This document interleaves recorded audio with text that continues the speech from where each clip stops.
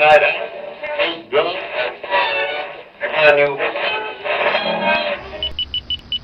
You are listening to the Doug Stanhope Podcast.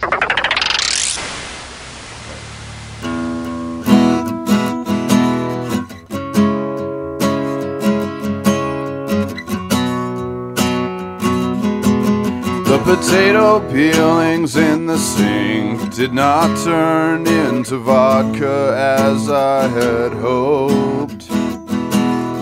I only start to need a drink after the liquor stores have closed. I heard you changed your name again, but don't you change your hair. It was the only thing I liked about you in the end. La la la.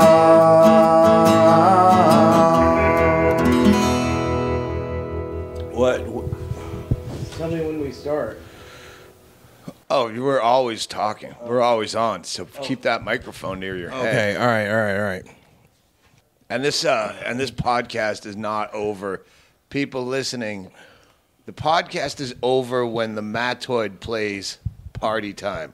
Because too many times we go, all right, that's it. I think we got enough. That's the podcast.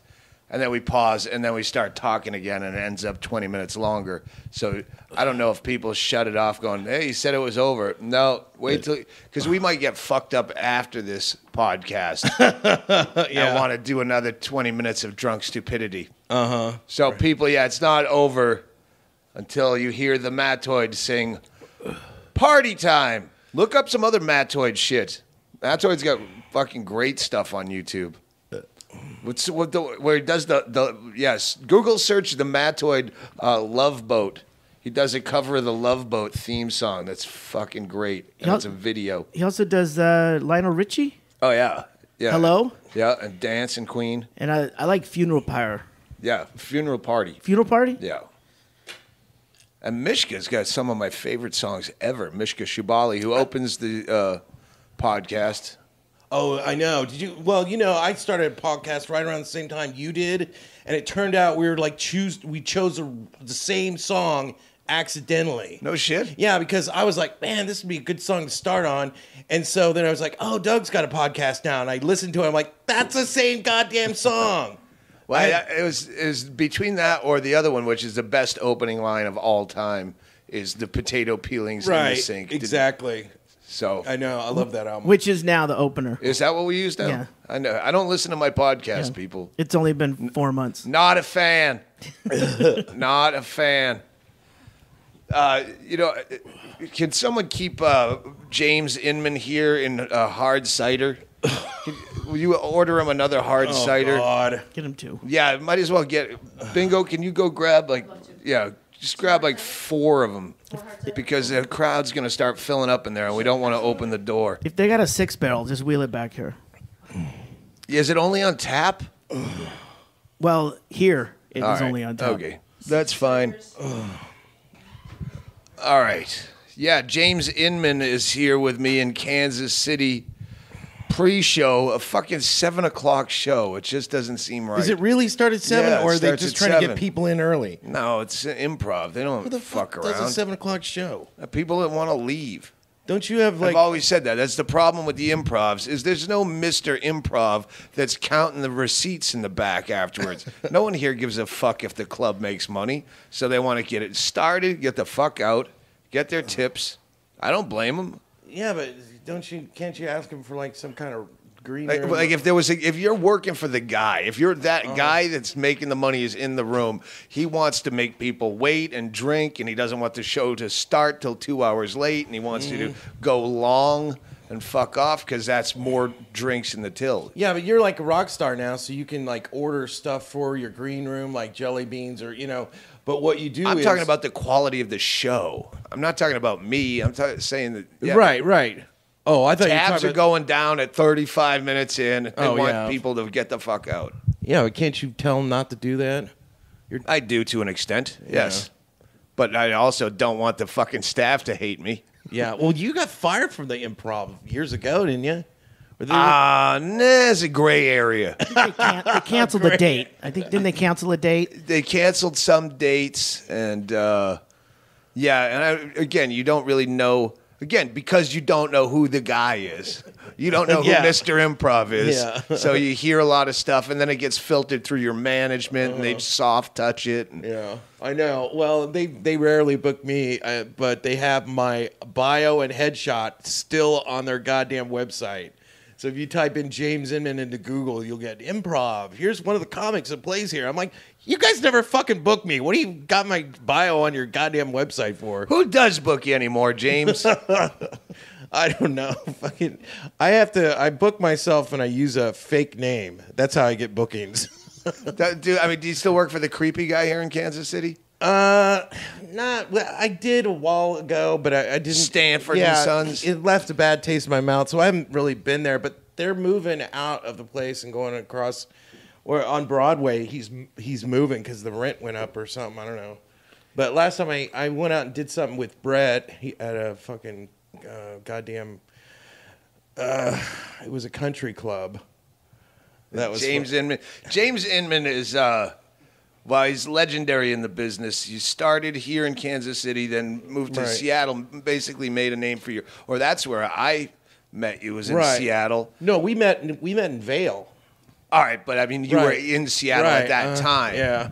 And you would just legendarily go up and we'd feed you shots on purpose before you'd go up because we know you'd fucking break down and lay on your back and kick and scream about the fucking, something, all this socialist shit and killing the landlords. I remember the first time I worked with you in Little Rock, Arkansas. I know.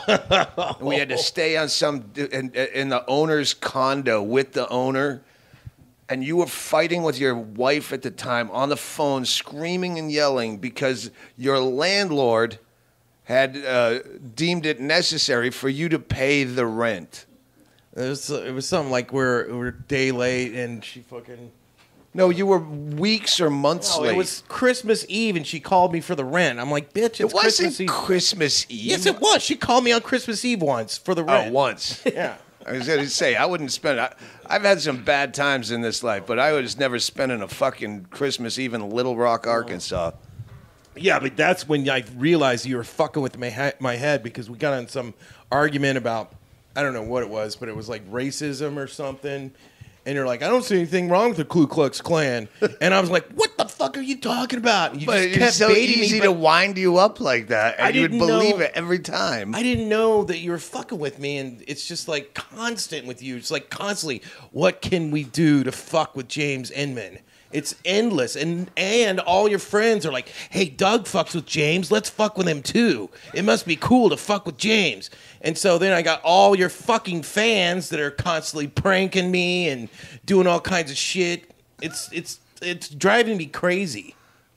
But you're so ripe for it. I mean, in Little Rock, you were yelling at your wife, not at her, but on her behalf. Because the landlord was asking for the rent, which you were like so late that you go, how do people get away with that? Because, I'm a week late on a fucking gas bill as a decent customer. They shut my shit off. I go, fuck, I never get to know. There's a procedure, though, where people who know how to game the system go, look, if we're here for a certain amount of time, it's going to take them 2 years to get rid of me. And if anyone knows how to game the system, it was Inman. In Seattle, no.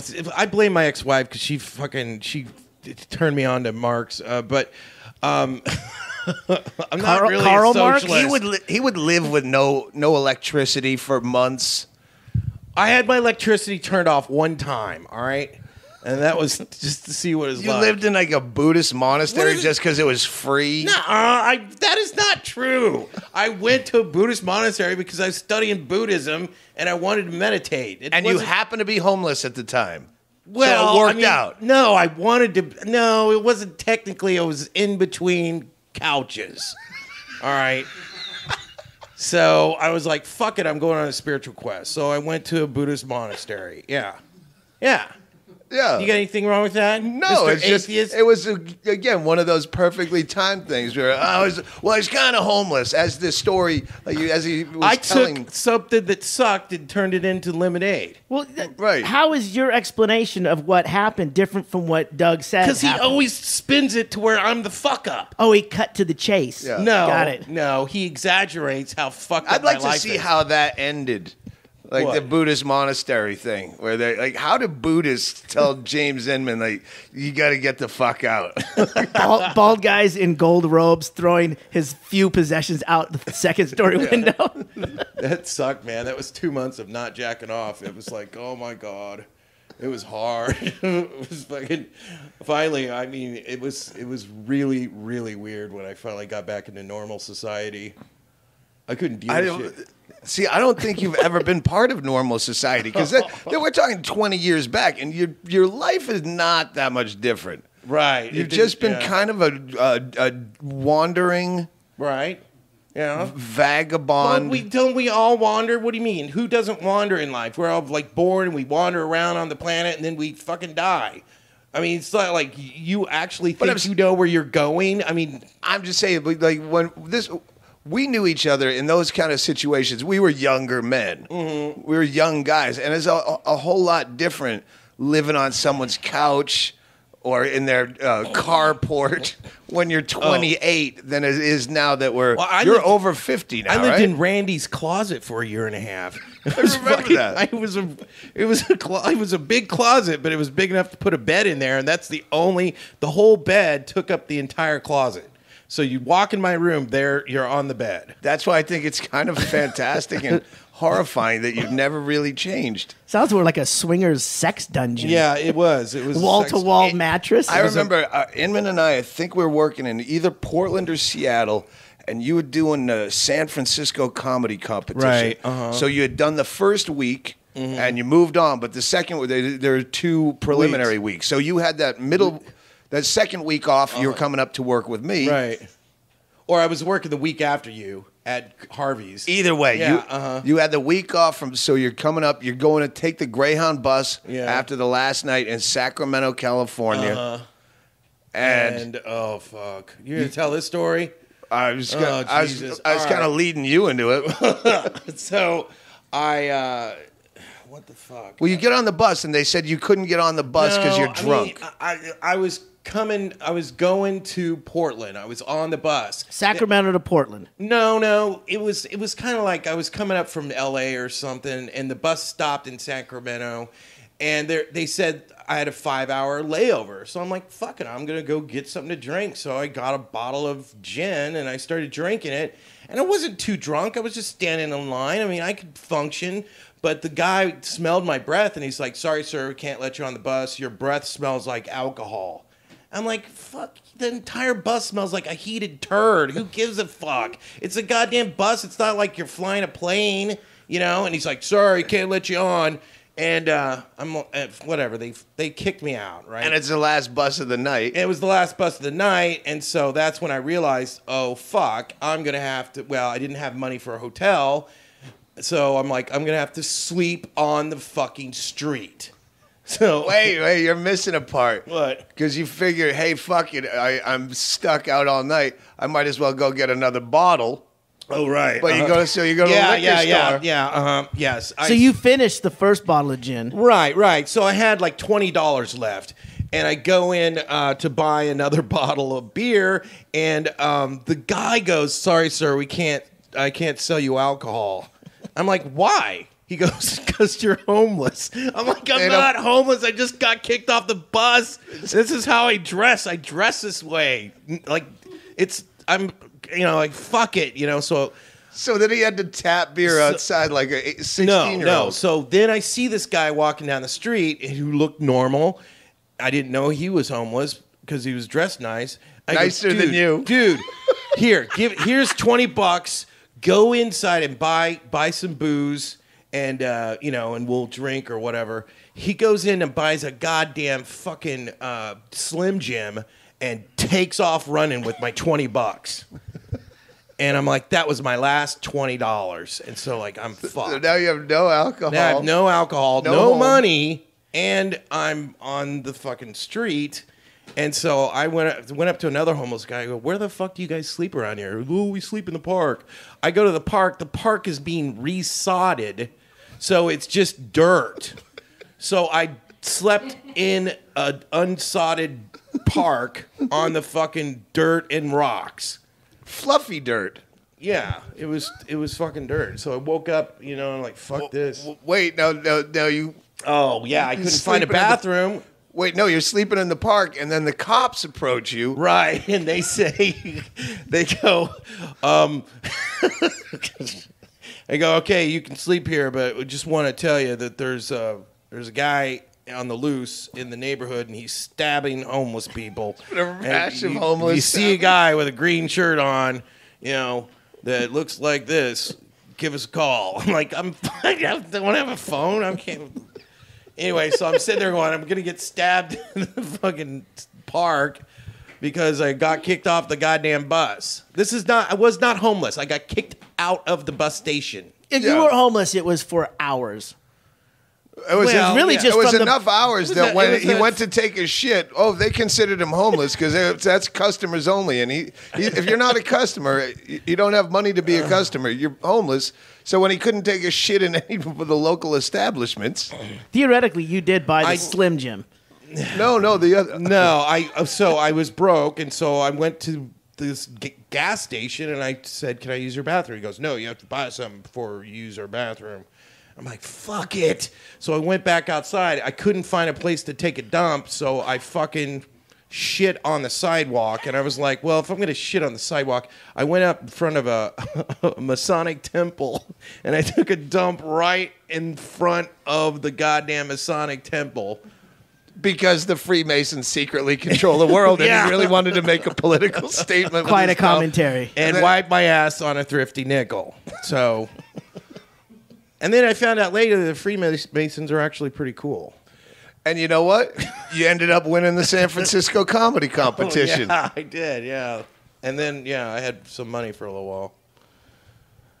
Not very, very long. No, ex-wife spent it all.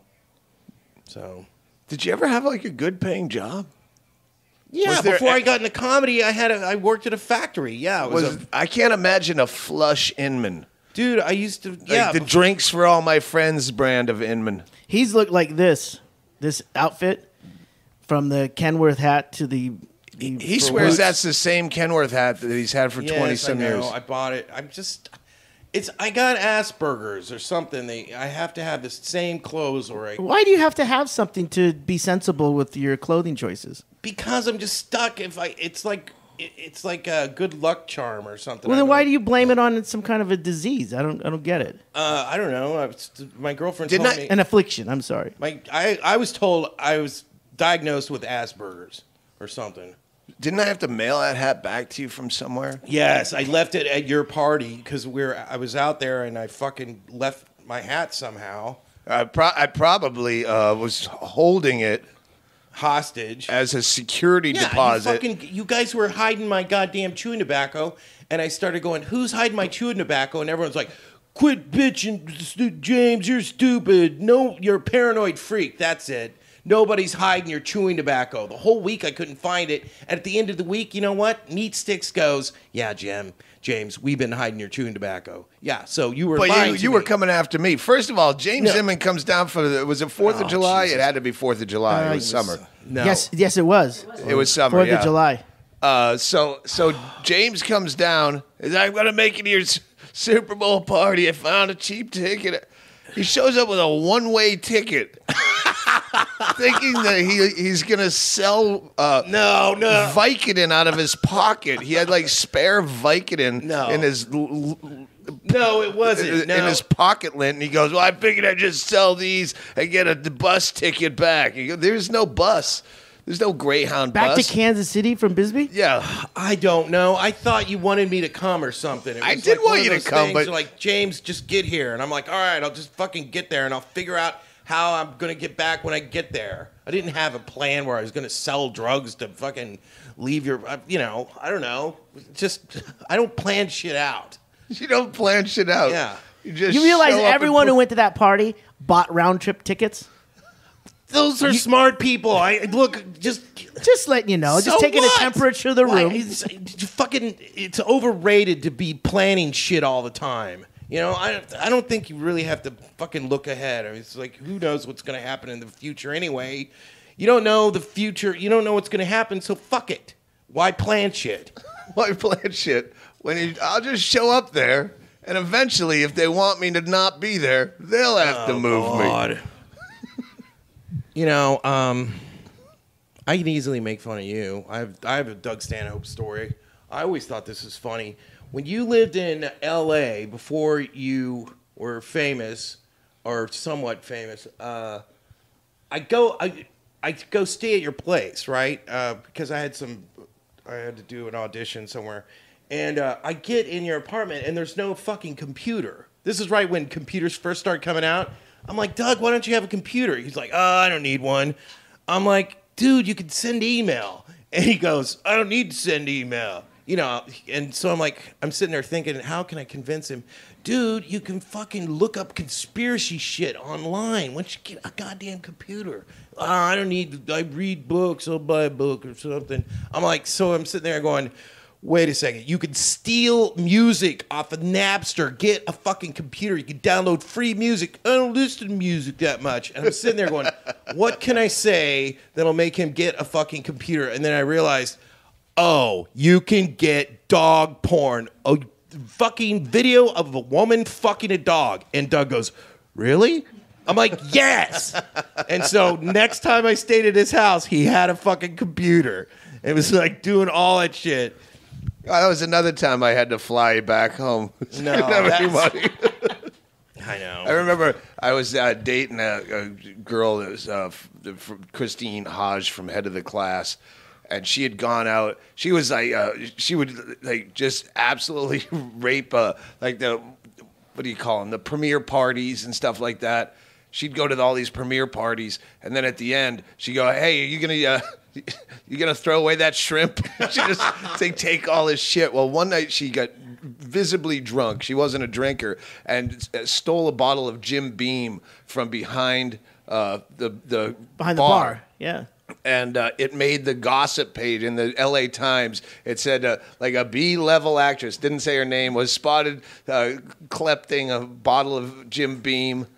And so I cut that out, and I put it on the bottle of Jim Beam, which she gave to me because she doesn't really drink. And I had that like sitting up on a mantelpiece. And an Inman comes to stay with me, and I wake up, and that thing is like 1/4. No way. Yeah, you serious? No. Yeah, you drank my fucking trophy. I don't remember that. No. Of course you don't remember it. You drank 3/4 of a bottle of Jim Beam. No, I wouldn't remember. I don't even know what you were spiraling out for that time, but I think you had come out to stay with someone else, and you guys got into a big alcoholic fight, like, shut up, little man, the two of you. Yeah. And then you had to come stay at my place. Yeah, it was, it's a long story, but yeah. I just don't like L.A. That's what, you moved down there. I didn't move down there. I stayed in Seattle, so. And now you don't like it. You moved to Bisbee. Yeah, I'm not saying you should have stayed. I'm trying to remember the circumstances where I had to come pick you up at someone's house because he was going to call the cops or some fucking nightmare. It was a comic friend of mine from Kansas City. He's like, dude, you got to get down to L.A. You got to come down here. It's cool. And so I'm like, I don't have the money. He goes, dude, just fly down here. I'll buy your ticket back. So I was like, cool. So I fly down there. And we get in an argument. He's like, get out of my apartment. I'm like, fuck it. Whatever. And now I'm like, thanks, dude. You fucked me. I flew down here. You said you're going to buy my ticket back. Now you're being walked out by security again. No, he was a goddamn pothead. It's a long story. Chaille and I were talking about the last time you played Coots, which up in Anchorage. God. You have a couple of legendary stories in Anchorage. Not only the last time he played Coots, the last time he will ever perform at Coots. I told you the exact fucking story of what happened, and you always turn it around like I'm the asshole. You know? No, I don't say you're the asshole. Did I ever tell you the exact story of what exactly happened? You told me your version. Tell me. Oh, God. Doug's heard parts of my story, but go ahead. My version. Let me hear your version. Okay, first of all, Jesus, I don't know. Whatever I say, you're not going to believe me. No, Chilkoot Charlie's is like the biggest bar in Alaska. It's his monsters. We've talked 43 about years it. old. Listen Yeah. to the podcast. We've talked about it. Right. So Greg Chaille here. He Manages or books it. and he would book the comics Book up the there. comics, yeah. Okay, so, all right. So I'm there with Jessica. Remember Messica? Yeah. Right. She just happened to be in Alaska at the same time, and she came and she's like, "Oh, I want to watch your show." I'm like, She "All worked right." for fisheries, I believe. Fishing games. She Right. did some stuff. So she was there, and we were both drinking after the show. I wasn't drunk. I wasn't obnoxious. And it was one of those things where, she buys a shot or let's do a shot. So I drink this shot. You know how sometimes it goes down your throat wrong? And I was like, oh, I got to throw up. So there was this giant trash can, not behind the bar, over, just 3 feet away. I go over to the trash can and just kind of went, blah, like that. And I'm like, oh, okay, I'm all right. This bouncer sees me and he goes, come here. I'm like, what? He goes, we got to kick you out because if you throw up in the bar, you're kicked out. I'm like, all right, cool. So I follow him out. There was no violence. I wasn't being a dick. I get outside and I realize I'm kicked out of the bar because I threw up in the trash can. James Inman is a 50-something-year-old long-term alcoholic. I wasn't 50. Don't think he's like some fucking pipsqueak girl at a bachelorette party that didn't expect that alcohol to taste so harsh. Right. And no, So anyway. you don't puke when you're not drunk. It was a small puke. All right. All right. Finally, you're calling it puke. Right. All right. So it Here, was. you want some more? I can't. Here, put that right there. All right, that's yours. Because I've got to move my hand around. Let when him I finish talk. the story. I thought he was reaching for a beer. All right. I'm sorry. So here's the deal. So I'm a nice person. I don't become a dick until someone really becomes a dick to me. All right. So I was like, okay, cool. I threw up in the bar. The rule is you get kicked out if if you throw up in the bar. So I'm outside. It's freezing fucking cold. Not exactly a fucking Stalinist Russia kind of rule. You vomit in the bar. Seems you probably sensible. should go. Seems Right, sensible. Go ahead. So they walk you out. The guy, the bouncer walks me out, and I go, that girl I was with, could you tell her that I got kicked out of the bar so, we can go somewhere else or I can walk her to her car or whatever, She's there by herself, not knowing why I got kicked out because she didn't see the whole thing transpire. And the guy looks me dead in the eye and goes, nope. I'm like, excuse me? What? I'm like, can you just tell her that you kicked me out of the bar, that girl that I was sitting with? He's like, nope, sorry, you're kicked out. Don't have to do shit for you right now. I don't care, not my problem. And I'm looking at the guy, I'm like, really? And that's when I said, did you know that I'm actually the comedian here? I was on stage tonight. I'm going to do a show tomorrow and the next night. If you want me to be funny tomorrow, maybe you better go get that girl right now. If you don't fucking get that girl, I'm not going to be funny tomorrow. And so the guy, you see this look on his face like, okay. So he goes in, gets the girl, and brings her back out. I actually pulled out my license. I go, here's my driver's license. You see that name right there, James Inman? That's on my driver's license. That's me.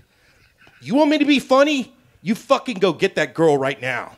Okay, I've wondered how this leads into you getting fired from ever performing there again. Yeah, so then I do so it gets back to the manager. And so the manager and everyone was there watching my show because they're freaking out that I was going to suck that night. This was Friday. Keep in mind, I have comic friends that have had to been physically carried off of the stage for being so drunk that they didn't know that their show was done. That had to be, and they got booked back. Right. Anyway, so this got back to the manager. Somehow this bouncer must have really said I was a dick or something. Anyway, the manager shows up and he's watching my show. He looks at me in the eye and he's like, you gonna have a good show tonight? I'm like, dude, don't worry about it. It's no big deal. I was just fucking with that guy. I wanted to get my girlfriend, but whatever. I go on, I have a great show. He's like, oh, no problem. That's cool. And then the next day it was like, well, this is the last night. There wasn't very many reservations. There was only about 12 people in the audience. And I'd kind of been drinking pretty much all day long. I'm like, fuck it. I'm going to dress up like a clown, put on some makeup. I'm going to have the worst show I could possibly have. And so just because that guy pissed me off so much. And so I went on stage and I just started sucking. I started saying the most outrageous shit I could think of, and they were actually laughing, you know. But it pissed off the manager because he knew I was doing, you know. I was dressed in a clown suit. I had my clown shoes on. I was drunk. I was just talking stupid shit. And they turned the mic off on me. And I'm like, After how long? about 10 minutes. And they just said show's over? Yeah. But there was only about 12 people in the audience. I'm like, what does it matter? It's fucking 12 people. So there's a lot more earlier in the week, and then the word of mouth spread?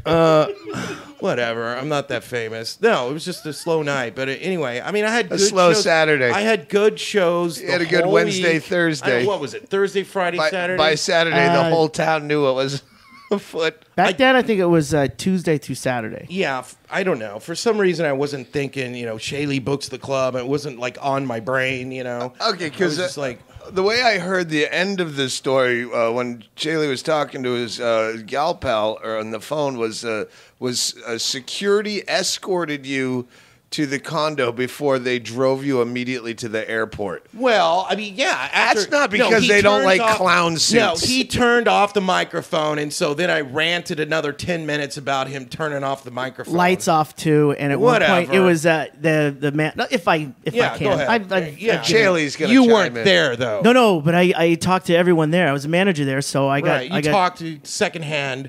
You're getting it firsthand from me. No, your what version happened. I'm getting from you. Correct. You know, correct. But I'll tell you, right, whatever. there's Really, enough people there. Okay, yeah. Listen, James. All right, so what did you hear? I booked you. I Right. wanted you to be right. Right. Okay. But it wasn't. We all want it's- James to Okay, be so right. tell me what it's you not heard. What I heard, it's what every story was similar, was that you were on stage, you threw it in the ditch, but during the day, you came into the bar. Oh, right. I forgot about that. Do you want to tell that? Yeah. I'll let you.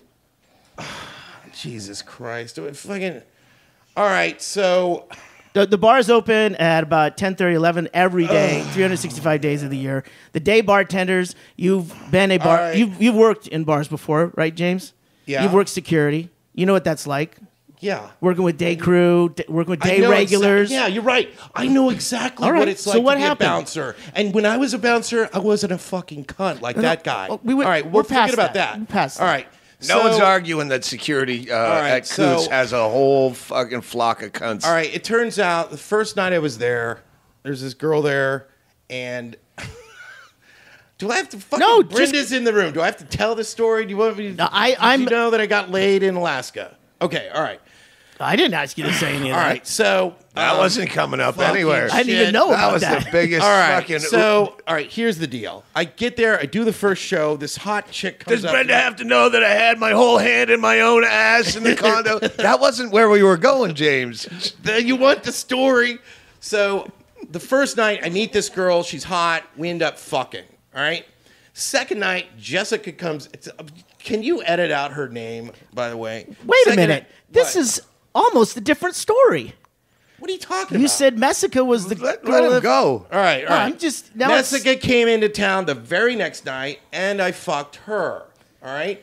So that day, I walk into the bar during the day, and I was like walking on air, feeling like I was this fucking god because I just fucked 2 girls that week, and I was happy. I had a smile on my face. I was happy. I wanted to drink at the bar. Right.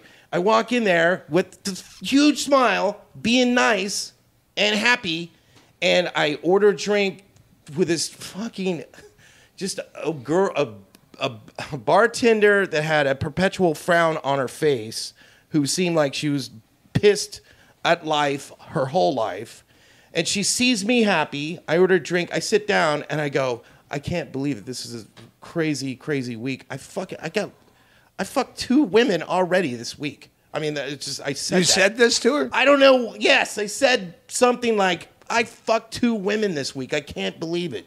I don't know why I said it. I just said it. All right. And so she gives me this look like, get out. Like, basically, you're not welcome here. And she took my drink away. And I'm like, oh my God, this woman's a cunt. I'm sorry. I told you that I fucked 2 people this week. And I just like, fuck it. I think I called her a cunt, and I just walked out. You called both of the girls a cunt that were there. One of them checks the ID at the door. The other one, Whatever. Catherine, it was closer to a MILF than a perpetual sad I face. called the bartender a cunt. Yeah. Correct. Right. Was And the they- quote not and- didn't save it for your act if you're working And on they new said, material? yeah, what you came. I think what they thought you were doing, James. I mean, in your defense, they thought you were probably trying to be funny with the "I got laid twice. I'm walking on air." And look, let's get this out in the open. The girl's a dyke. All right, she's a fucking lesbian. Who?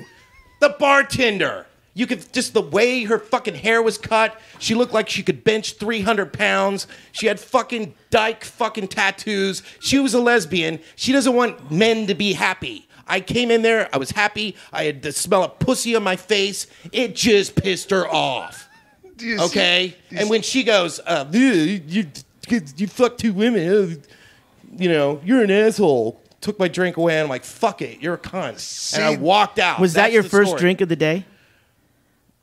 Probably not. No. So what? You had finished a bottle of wine All before you right, came in. Yes, but I generally don't drink before my show.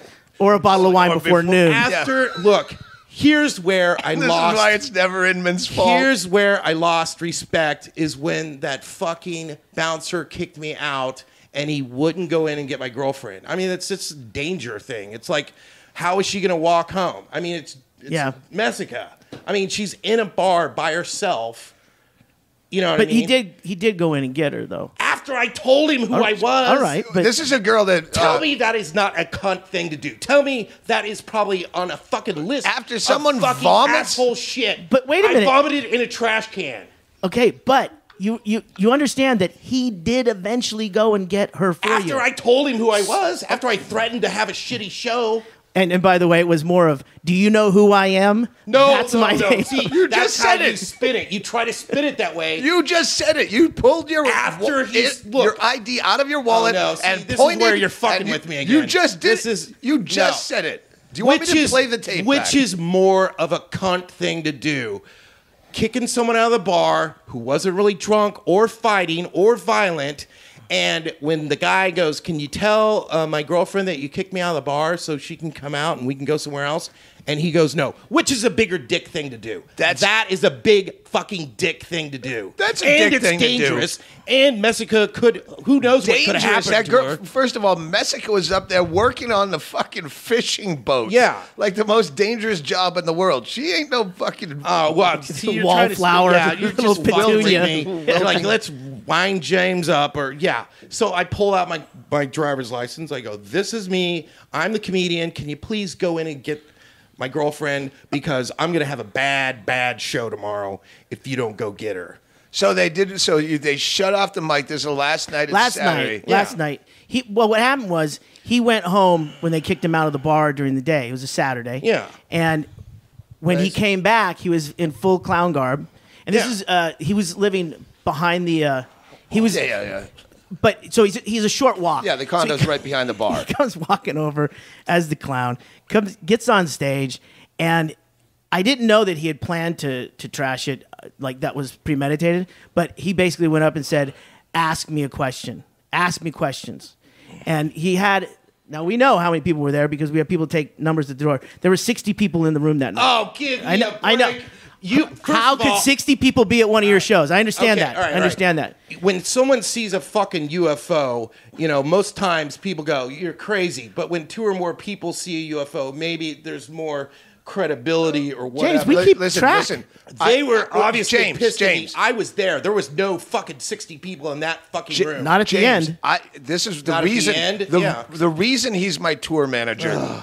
I get a hate mail, not hate mail, but a fan that was angry at the late start time of a show in Fargo, North Dakota, and I Nestor read him the Tavern. email. She goes, and it was supposed to start at whatever, and we waited till whatever, and it never started, and we should get a refund. And he goes into his book. He has the amount of time every comic did down to the minute. He has how many people were. He has Too bad you every weren't there detail. that night because then you would have known how many people were there. Well, all right. It was definitely not 60. I'll tell you this much: it wasn't 12. It was probably about 20. Then don't say it's 12 next time, you fucking Whatever. liar. So I'm exaggerating. It's basically the room is not full. All right. The room has got about Well, no. 20 people in there. But it's a Saturday night. It was I apologize. I'm sorry. James, I fucking had we're a bad just talking about this. Okay. When he went on stage, he said, Okay. "Ask me a question," and he Right. was really like laying it on thick. Give me a question, and whatever it started with like, "Why are you a clown?" and stuff like that. I was like, "Fuck you! You ask me a real question." And we've seen James do this, and that can be funny for a little bit. And the guy who was hosting and managing that night was a manager that had been there for a long From time. Applebee's. He used to work at Applebee's. Probably. Everyone's got a past, right? Right. So he knows comedy. He's gonna. You know what? I'll He let also him did go. stand-up. Yes. Yeah. And I'll let him go. We'll see where this is going. Right. After about 10 minutes, it was just him doing that, and you hear the scooting back of chairs, and some people are leaving. Right. So No. Wait a second. First off, you weren't there. No, no one fucking I'm not left. saying I Nobody was even there. walked out. Don't Well- tell me you were not there. You're hearing a secondhand story. From I'm at least just- 5 different people. They hated me because I told the fucking James.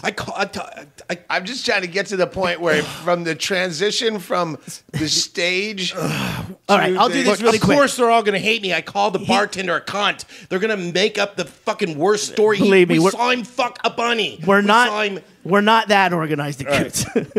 We can't get people to agree on anything. So listen, he's doing this thing where he's Right. not going to give the mic away, which I think is hilarious. That he's on stage with the big floppy shoes and everything, and they're doing this like trying to grab the mic, and he can't get it. And then they decide that they're going to turn off the power or turn off the Yeah, they turned sound. the mic off. And I think the lights went down for a little bit, and that's when James fell off the stage. You fell off the Clown stage. shoes up. Yeah. Oh, so you don't remember? So then they're like, we got to kick you out, but first we're going to pay you. So they paid me. For the full week. Right, whatever. Yeah, Well, okay. I would have took whatever money they Well, gave no, me. I'm just saying. I don't want you to. We still paid you, even though you really kind of ditched it that last night. Yes, for whatever I did, reason. yeah. Okay, and they. So then what? They paid me. I had my clown pants on. I put the money in my clown pants, and on the way back to the condo, it was slick as shit because it's Alaska. I fell down, and the money went flying through the air. And I had to go running around in clown shoes trying to pick up 50s and $100 bills in the fucking breezing wind. And you might not remember this, but I'll remind you because What? Tracy, she told me today, the bouncers, one of them helped you gather the money. One of the bouncers that was escorting you back to pack up your No. things so they can fly No, you the you know fuck what? out of Alaska. That did not happen. If It's a detail that I would not have asked for. I would I not- don't really care because it I'm doesn't- just saying, there's Look, not such malice there. If you got paid and the bounce staff was helping you get up there, my and then they drove you All to right, the yes, airport. I am not. First of all, I'm not perfect. That's why you have All good right, stories. And sometimes I get mad at people. Like that bartender pissed me off with her attitude.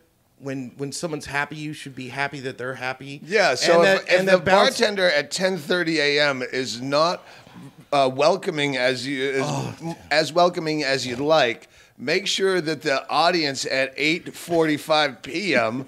that it was no part of it pays the fucking price. Yeah, save that full shot of vitriol for the late show. Well, I mean, it's just like I could just tell. I mean, I thought it was unfair for the bouncer. It's totally fair for a bouncer to follow the rules and kick someone out if they throw up in a trash can. That's the rules. And I was like, no problem with that. And then I was like, can you go in and tell that girl that I got kicked out because she doesn't know? And he goes, nope. I'm like, what? You can't be serious. Yeah.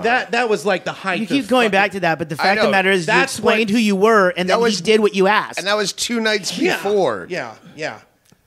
If I hadn't have explained who I was, he would have treated me just like a fucking loser. I'll And- tell This you, is the same James Inman that called me up after he had to go to jail for egging his neighbor's car. jail. Yeah, my neighbor lived downstairs. As She a used to hate play, crime. No, she played music in the morning, 6 in the morning, every morning. I had to listen to it. Finally, I put a note on her door. Could you please turn the music down? And she never did. Or I'll egg your fucking car. Yeah. You chink or Again. something. No. You want to hear that story? All right, I'll Wait, tell you. there's a that story. different egging of a car. I asked her to turn it down. She wouldn't turn it down. Right? Well, first of all, he has the perfect crime already in play, where he leaves a note on her door saying that I'm going to egg your car James again. Inman, apartment 6B. Basically, yeah. I put it in writing. Yeah, I mean, I fucking egged her car, and After she didn't turn it down, after he left a note, no, he followed through. You're not letting me tell the story, Okay. but she always had loud music. One day, I fucking just out of the blue egged her car. Then she never turned the music down, even when I asked her. And that's when I put the note on her door that said, if you don't turn your music down, I'm going to egg your car again. And that's when she said, oh, you've been the one egging my car. You're the one that egged my car. And she came up and knocked on the door with the note and said, did you put this on my door? I'm like, fuck yeah, you won't turn your music down at 6 a.m. And she had an accent, so she sounded like she's from Eastern Europe. And she's like going, you know, like that. I'm like, look, go the fuck back to your own goddamn country and play the music as loud as you want. But here in America, come on, you know, fucking I'm your neighbor. It's 6 a.m. And she took go back to your own fucking country as a racist slur. Told the cops, and they came to my door and said, yeah, it's a hate crime. I'm like, hate crime? What are you talking about? All I said was, I can't remember the exact words, but basically it was like, maybe they play music at 6 a.m. really loud in your fucking country. And he told me the story. Yeah, and that became a hate crime. He told me the story, and he says, and then I was in jail, and I don't have any money. All of his stories said, but I don't have any money. And so I had to call my dad for money to get me out of jail. And I go, would you get arrested for egging a car? Don't they automatically call your parents? Oh, see, half the time I don't really know if you guys are making fun of me or if you're just We're like, having fun with you, sir. with me. Yeah, but you're never love you. there when the shit really happens. It's fucked up. I've been there when plenty of shit happened. I was there when you swore that I had something to do with someone hiding your chewing tobacco. Which and it turned out I was right. And you didn't know what house we were in my neighborhood, the quietest fucking neighborhood in the world. And it's 3 a.m. and Inman's just walking up and down these quiet, homey streets screaming, Stanhope! Where's one of those fucking dogs Stanhope living? I will go to every fucking door in the neighborhood. What? Yes. That's when you were trying to find us. We were at that other house. It wasn't 3 a.m, Doug. the It was pool? like 5 or 6 in the morning because it was already light. Whatever it was. 'Cause that's We'd what I- already had the police called on us at that other house. We stopped playing at 3 in the morning. Do you want yeah, tell that story. That's the one where you thought I was up to something that I wasn't. I was hosting a party for 45 people. Right. And you think that I'm No, somehow I was stealing your at the chewing party. tobacco. I was being nice, and some of the All the stories start with I was at the party. I Minding wasn't my own drunk. business. I was being nice. I was polite to everyone. I put my fingers under the bartender's nose and go, guess who got fucking lucky? And she took my drink away. I don't know. Okay, so Oh, hold on, James. By the way, there's nothing wrong with the equipment. James has just put a golf ball size of chew in his mouth. That's why it sounds a little different on the mic. Okay, all right. No, I just. And oh, by the way, everybody, Chaille talks really fast, so you might want to slow it down when he talks because you're too smart. Yeah, that's really You talk too fast. This is an inopportune moment to throw that Chaille's hockey puck of chewing tobacco in your. No, you No, can go keep it ahead. in there. That's the Go only ahead. reason I make that This distinction. is why I snapped at your party, okay? I'm being nice. I'm there. I make friends with everybody. Here's another thing about me. I don't talk behind people's backs, all right? I try not to say negative shit to someone until they really fuck me over, all right? So it's like the third day of the party. I'm passed out on the couch, right? I wake up to the smell of some kind of fucking goddamn magic marker. I open my eyes, and there's a guy there standing there videotaping me. I'm like, what are you doing? And they're all laughing. Ha, ha, ha, Yeah, they ha. do tend to get a little infantile with the And pranks sometimes. I go, what? And they're like, go in the mirror. I look in the mirror. The fucker drew a swastika on my forehead and painted a dick on my face, Yeah, which they- is high school bullshit. Yeah, that's true. Kind of like egg in a car. Yeah, so I snap, and that was probably wrong to do. And I'd never really gotten that mad in quite some time. And anyway, they found a way to get it off. They got turpentine, they put it on my face, and they were able to get the fucking swastika off my head. I didn't want to walk around your party with a fucking swastika on my head. That's what I thought. I thought it was going to be on there with a permanent marker the whole party. There's James with the swastika on his forehead. Then they showed him the magic of soap and water. And so, no, it was turpentine. One girl came and she's like, "We know how to get it off. We use this. It smelled like gasoline or something." Was that me and you or me and Renee? One of us had to bathe you in a bathtub once at the Death Valley. That was in Yeah, me and Renee had to fucking give Someone you took pictures. I've seen. Yeah, a we had to picture. actually bathe you Yeah. in a bathtub. Well- So he's had one. Yeah. So anyway, I felt like, man, that was a really fucked up thing to do. This is what really pissed me off. No one would tell me who did it, which made me feel like, it wasn't really a prank. It was done out of real hatred and malice. Because if it was a prank, they'd go, yeah, it was that guy. Ha, ha, ha. No, everyone was keeping their mouth shut because they knew they were fucking doing it for real. Let's draw on James's face because we hate his guts. All right, so anyway, I finally, I knew that karma has a way of getting around, coming back. I think the only one that ever worried that actually hated you, and he wasn't even at the party, was Norm Wilkerson used to, I think, take it way too seriously. Like that's He kind did of that the with other whole- comics though too. Norm Him is and just Walsh had a thing. He's like, but Norm is just a curmudgeon. I figured that's just his personality. But that's kind of one of the romantic things about loving you for this many years. You're such a colossal fuck up that you just assume someone else is going to pay your way. Look, I don't. I don't assume people are going to pay my way. That was the first conversation that when I was working with you in a Little Rock, and you're yelling at your wife about the landlord, going, "Why does she want money from us? She's got everything. We have nothing. She has a brand new car." That was back when I thought I was a couldn't understand why a landlord deserved any money from you. That was back when I thought I was a socialist. The first person they killed in the communist revolution were the fucking landlords. Right. And that was stupid. I'm not a real socialist. I'm more, I don't know what I am now, but you've inspired me. Most of my friends who are libertarians have inspired me. I'm also inspired by Nietzsche. I'm inspired by the Buddha. All of those philosophies are about pulling yourself up by your own bootstraps, all right? So I'm not a fucking socialist. I mean, I kind of am, but I'm not. I mean, I'm open-minded. All my friends are libertarians. I'm open. I'm like you. You're more of a comedian than you are a libertarian. But the thing with Norm is he's just a fucking curmudgeon. And so he hates everybody. So anyway, I'm sorry. Yeah. I didn't mean to get you off track. All right. I just the people drawing swastikas on your head, and again, we've had some legendary parties in Death Valley where things do spiral fucking way out of control. No authority figures. I overreacted and I real apologized. structure I felt really bad about it. But you freaked the fuck out too. One of those nights. The last night when you were fucking you were on mushrooms and you grabbed my skull and you were gonna crush my skull for some reason. Yeah, I think you were choking him. Yeah, I thought it was choking you, but either way, that's it got to that point. That's when you were fucking wandering around my neighborhood, shrieking at the top of your lungs, "Tell me where Doug Stanhope lives!" And like, Inman's gonna fucking have every neighbor out calling the cops. I don't remember that. Like, I gotta We send did have those the people all cops the time. out earlier. Yeah, the cops did. But then you would just I forget what you were relentless about. Where you just couldn't see. It was just one simple argument where you just couldn't see the point of how rude it was to do whatever you were doing. And I'm going, no, this is.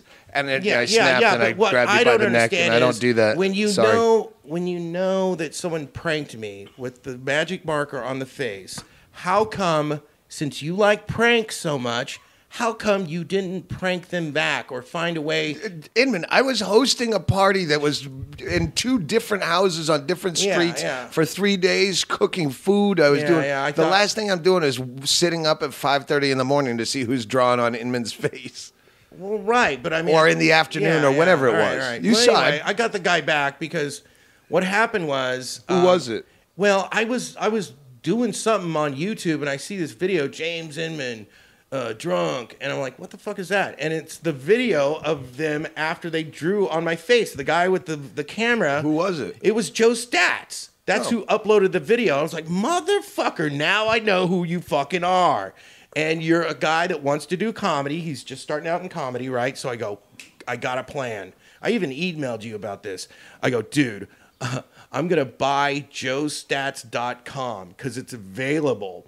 I buy his domain name because he didn't have an email. He didn't have a domain name. Yep. And I created this web page of him with a swastika on his face, and I put a bunch of racist shit on there and everything. I figured I'd. Did you do it? Yes, dude. I left it up there for like a week, and then I just basically gave him the website. I said, "Here you go. You get a new website of this whole deal because I wanted to get you back for a week." And he's like, "Thanks, James." I'm like, "Yeah, I'm a nice person. Here's a fucking website." So now he's got a website. He fucking uploads shit. He's got his video on there. He's got his pictures and stuff. See, James does good. By the end of the podcast, Inman did something right. I mean, he's a nice guy. I mean, he's funny. I've seen his videos. I've seen his stand up. Yeah, he's funny. I could talk to you all night, James. Are we? Yeah, we're getting close. I got to check my notes. Banjo Randy is here. You wanted to have him play during the podcast. He broke his banjo. Oh, good, because we weren't going to do it anyway. Because if we needed to edit it, it makes it fucking impossible with music. Okay, so all right. Said fuck that. But where do we find some good Banjo Randy? If you don't remember or don't know, if Banjo Randy played the intro and outro on Deadbeat Hero. So I love a banjo. Yeah, and he's also played live with me on stage. He's got 2 songs in the movie The Unbookables. Oh yeah. We didn't talk about The Unbookables. That's all right. Watch that movie. The Unbookables was a touring idea at first, where I have a lot of friends that are fuck-ups and just can't do anything except the funny part of comedy. They can't, show up on time or at all, or they're fucked up, or they get arrested, or they have, horrific legal issues or drug problems or drinking issues. Yeah. So the idea was to try to bring out a Dirty Dozen kind of. What's another analogy? Yeah, I think you get the point. Yeah, it's a road crap comedy pack. movie. So then I'm busy doing something, and Inman meets some producer, and he goes, "I want to make a documentary out of the Unbookables, and this guy's going to do it." And I'm like, yeah, sure. I don't care.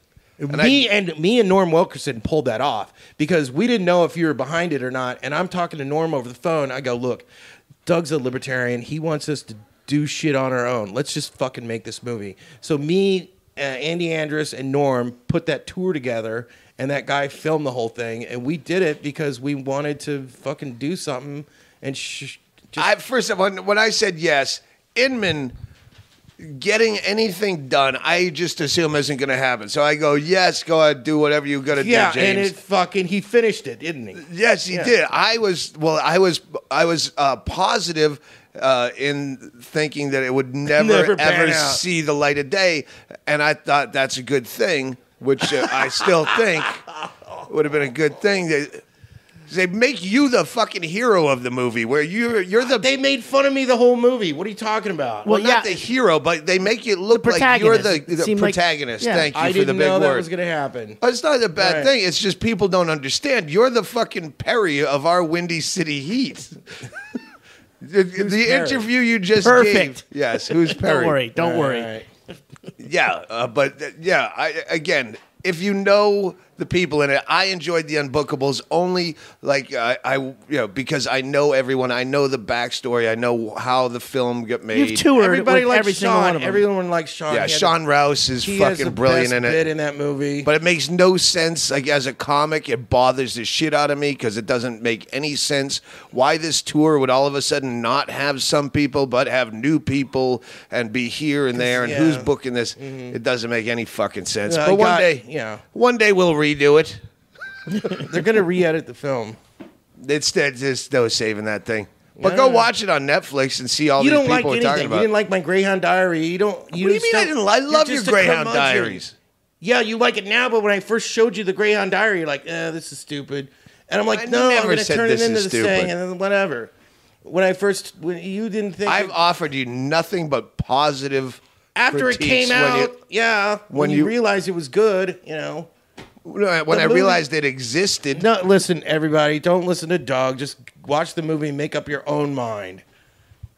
Yeah. But now that they've heard you, they have a little bit more insight as to some of the people. They know Andy Andrist, who's in it. Andy. They might know Sean Rouse, who's in it. Christine Levine. Brendan Yes. Walsh. Brendan Walsh Brett is Erickson. there for a minute. Brett Erickson. Travis Lipsky. Lipsky for another reason. We made the movie for you, Dog, because you created the Unbookables, so we figured here's our chance to make a movie, and we made a fucking You movie. made the Unbookables unbrandable. I gotta pee. Can I go? Yeah, well, let's shut this down. Blah. Here, no, We're you can leave that here. We're at the end of this 5-week fucking endless leg. We got 6 or 7 more shows to go. I wanted to thank. Okay, then get the mic in there. You're not gonna use that, are you? No, we're not rolling. There's some minor health issues on this tour. They just keep piling up, but we've been lucky to find doctors in weird places. Dr. Jeremy last night in St. Louis for my new vernal hernia. Ventral. Oh, I'm just a fucking giant torso of hernia. And Dr. Joe with my fucking eye lumps. Thank you for helping out. Joby's got those new T-shirts up at the Death Pool website, Stanhope Celebrity Death Pool, DSCDP, Doug Stanhope Celebrity Death Pool, DSCDP.com. Get the new T-shirts; they're cool as shit. And Completely. Stop it. Turn it the fuck off. God damn it. God, you're mean. here, that's Inman seat, baby. Yep, I was just going to. Nope. Let me get my. There's your cider. Oh, cool. That's right, I just put it in. Okay, wait. So the Unbookables, I think it's not on Netflix. No. Okay, so I said it was. Well, you can. It's not on Netflix. Go out and find it. It lives in the. It's on BitTorrent and it's on the website if you want to buy it on Unbookables, the unbookablesmovie.com. All right. Well, there's that. We fixed that. And JamesInman.com. James Inman has some really funny shit.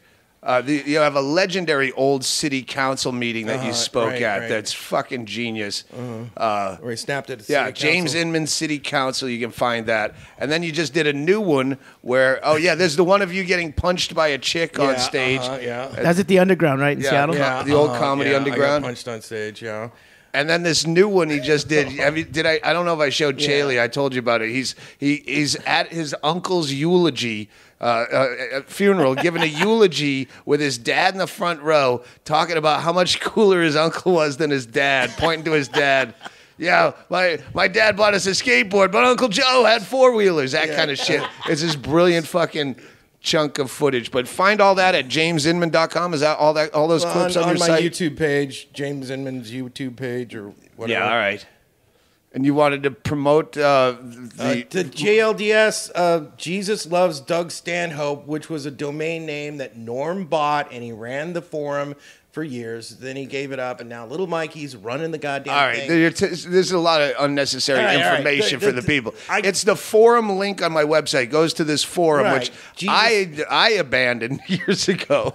But You come around every now and then. like once but every year or those two, guys are I'll stop it brilliant. and go, wow, this thing still exists. Doug, you have some smart fans. Some of your fans are brilliant. Private Prozac, Chinger, there's another guy on there that's a big Nietzsche fan. I'm not saying that there's not brilliant people there. It's just once MySpace came and then fucking Facebook and now Twitter. Yeah. And I'm 1,600 deep in unanswered emails. But this is so a I place can't where you get to can't- all that shit. This is a place where you can't get banned or booted. The only rule is don't post kiddie porn, and people let you post whatever you want. There's giant, huge arguments on there about. I know. I'm just saying. I don't.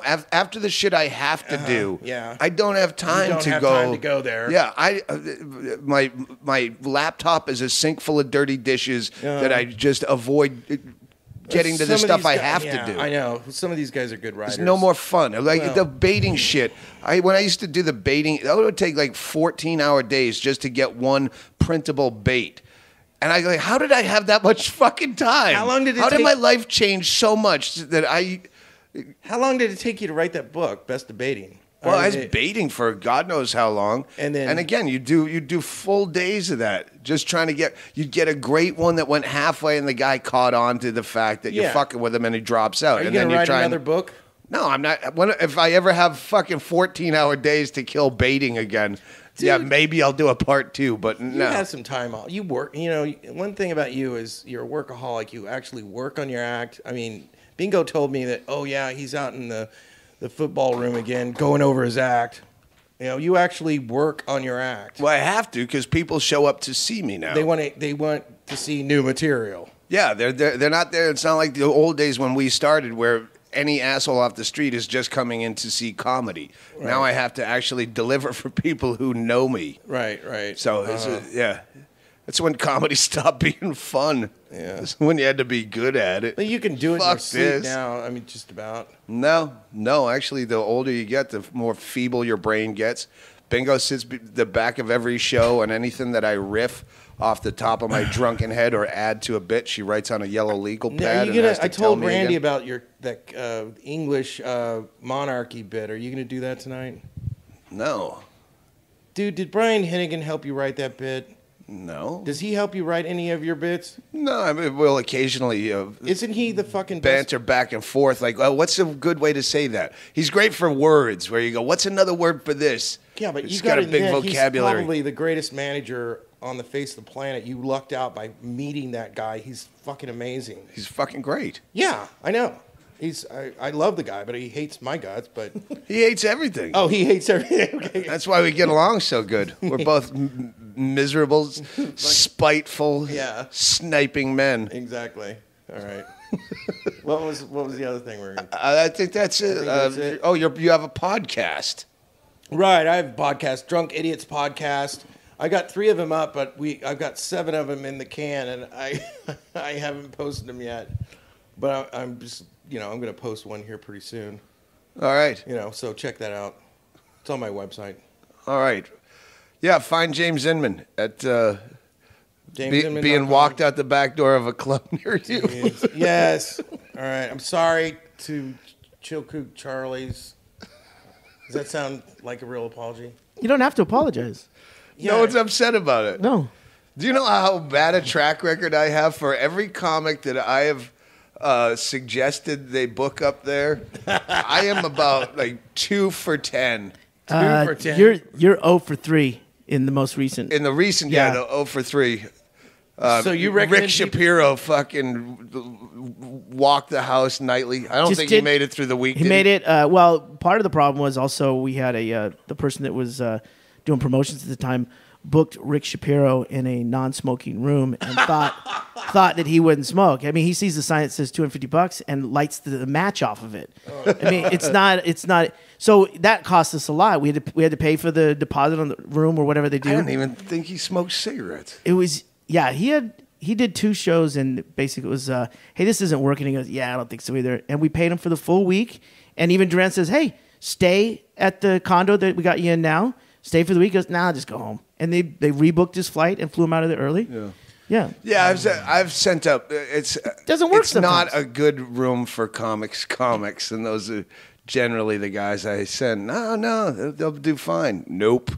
Yeah, Crickets. it's Crickets or walkouts. Yeah, but I mean, you gotta admit, Alaska has a whole different vibe than the lower fucking 49. I remember Sean Rouse went up, and I called ahead of time. I go, because this bar is legendary. It's just a barrage of shots coming to the stage from the minute you walk up. Mm-hmm. And I called the bar, and I said, listen, Sean Rouse, you're not the guy you want to be giving shots to. don't give them shots. And they thought I was being sarcastic. Oh no! Like, and like a wink and a nod. Yeah. It's like, hey, don't send any shots to my buddy Rouse. Oh, Yeah. it was ugly. yeah, he was one of they had to actually go up and tell him where he was and walk him off the stage by his elbows. Well, so I don't feel so bad now. Sean Rouse got walked off Well, the stage. Well, I so didn't now want you to not feel bad till the end of the podcast. I know. I wanted you to feel bad the whole podcast and then Yeah, let you well. down nice. I'm not the comic that Sean is, so whatever. Not many are. That's a podcast. All right, that's it. I need to. It's before the show. I'm going to go bum a cigarette. From Yeah, they've a already fucking started audience member. seating the audience, so it's about good time to break down. All right. All right, yeah, we were playing a lot of weird fucking. We Jesus. played more shit towns on this tour than the shit town tour, but some fun ones. So if you live in some place that I'd never think to go, but is actually cool, yeah, shoot an email with that town and the fucking name. Fayetteville, Arkansas. I would have never known as a cool It's a fucking cool town. town, Fayetteville. Hattiesburg, Mississippi. I would have never known. Even Mobile, Alabama. I would have. Yeah, that was Athens. fun. That's good. Had some fun. Hey, what about your Athens? Everyone fucking knows. give your email address? Doug at DougStanhope.com, or just go to the website and hit the business email contact. That's the same thing. Hey, by the way, if you go to DougStanhope.com, the June and August dates are now up, and they'll be adding to those. All right. Well, either we'll come back drunk at the end of this if we think of stuff and have time to do it, or we'll just play the Matoid. Party time. You've been listening to the Doug Stanhope Podcast, recorded in the Green Room at the Kansas City Improv with Doug Stanhope, James Inman, Bingo, and Greg Chaille. Recorded and edited by me, Greg Chaille. Opening music by Mishka Shubale. Party Time by the Matoid. Both available on iTunes. Keep up with all of Doug's upcoming dates at DougStanhope.com. Thanks for listening. Son, eat your eats, it's party time. Laugh your laughs, son, eat your eats, it's party time. Smile your smiles, son, blue your blues, it's party time. There, dance your dance, and shoe your shoes, it's party time. Howl your howls, and sock your socks, it's party time. Yeah, oh baby, grab your craps, and fuck your fucks, it's party time. Grab your craps and fuck your fucks, it's party time. Everybody, grab your craps and fuck your fucks, it's party time. One more, grab your craps and fuck your fucks, it's party time. Here we go. Party time, yeah. Party time.